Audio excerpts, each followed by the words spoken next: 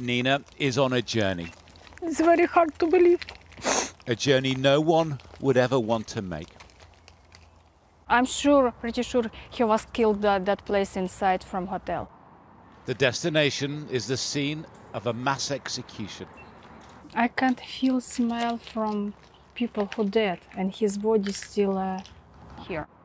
Here, we are told, the Russians killed dozens of people. Among them, her husband Serhii, the father of her 2 daughters. No matter what. Imagine the courage it takes to confront the awful truth. Oh my God. Many shooting from head, shoulder, near heart, legs, hand, even on back. What's it like for you to be back here, his last place where he was alive? It really hurts. It really hurts to be here and feeling how he stayed alive and just like a few seconds and he dead. Yeah. I can't talk. I'm sorry. It's taken Nina months to discover her husband's fate, and only then when she saw pictures of his body posted on social media. His eye open when they killed them. From gun, his eye open after death. But he looked his killers in the eye. After body dead, his eyes looking at heaven. So it's like that. Sorry. Across this country, there are many people like Nina searching the ruins of their lives, looking for an answer, an understanding of the last moments of a husband or a wife, a son or a daughter. They might find out how they died, but never an answer to that much bigger question: why?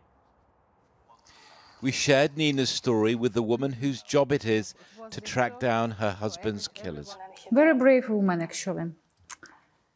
Very strong and brave woman. Can you promise Nina and so many like her that they will have justice for their loved ones?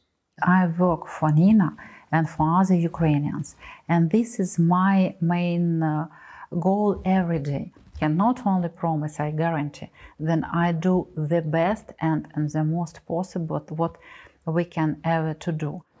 In and around Bucha, she tells me, they've identified 36 suspects. Started to prosecute them.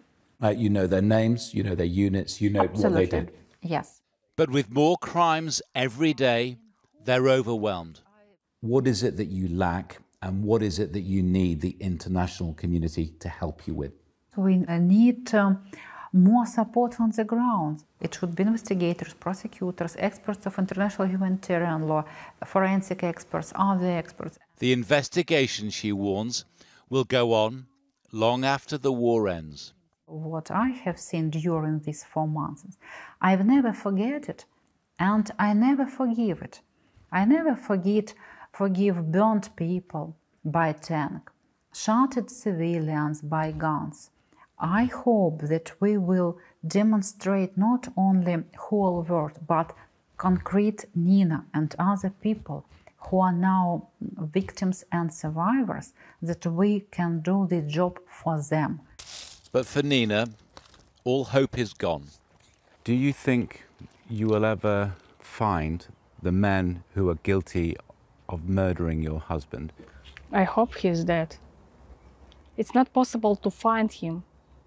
It's not only one person, it's many persons. It's very hard. It's hurt me every time when I look this picture.